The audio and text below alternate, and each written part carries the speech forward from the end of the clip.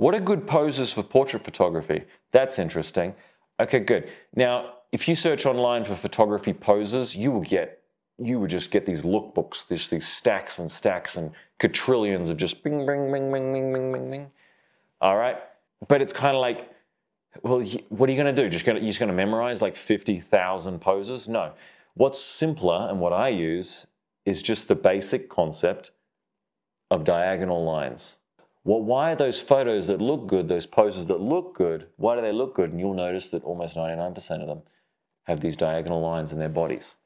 If a photographer asks you, just tilt your head a little bit, it's like, why do you do that? Oh, it just looks a bit better because you've added a diagonal into their head.